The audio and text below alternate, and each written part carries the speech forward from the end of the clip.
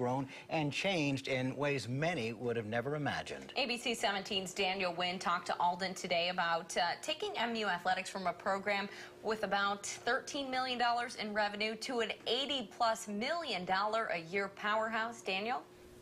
Yeah, Marissa, he tells me that growth from 13.7 to nearly 84 million in revenue has been an amazing accomplishment for the university, and the addition of state-of-the-art facilities at nearly every sports venue is the most visible impact of that money.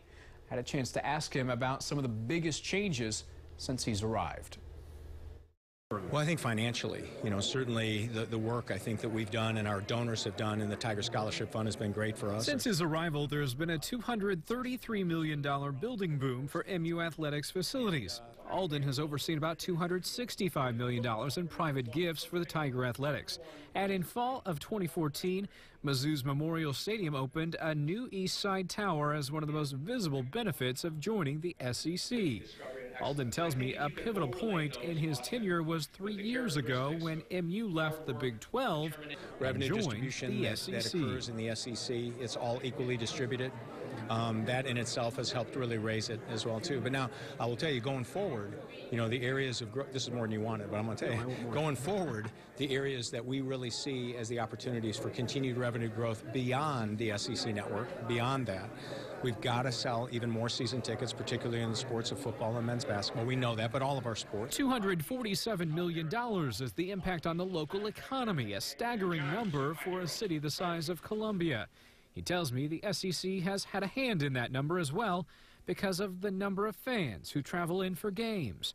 I asked him what other benefits the SEC has had on the program. Not only our student athletes, of course, and what we're trying to do in our academic center, whatever that may be, but our facilities growth, we've been able to apply it towards that. Our scholarship fund, which has continued to grow, our endowment, which was really not nearly where it is. I think we're about $25 million in an endowment, where when we first got here, there wasn't much in there.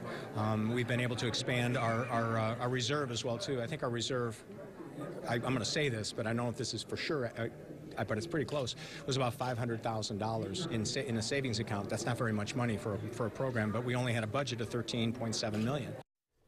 And Alden went on to tell me that reserve is now much larger, and the program as a whole is better off financially than when he arrived. He tells me the program is also able to contribute about $2 million per year to other initiatives that are outside of athletics to the university.